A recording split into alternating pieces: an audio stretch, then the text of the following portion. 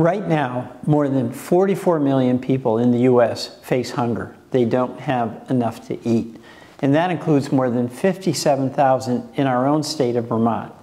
It's unacceptable that in the richest country in the world, so many people go to bed at night hungry. In fact, even though we have the lowest unemployment we've had in decades, 3.7%, 12% of Americans are food insecure. And folks who are working full-time, often more than one job, aren't able to get the food they need because they don't have the money it takes. That's why this week I introduced 2 new bills to expand access to the SNAP benefits that are so essential for people to avoid hunger. The COLA's Don't Count Act will help more folks who receive Social Security benefits qualify for SNAP.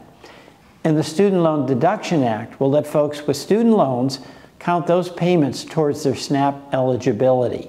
Increasing access to healthy food does more than lift folks out of hunger. That's the most important thing. But it benefits all of us.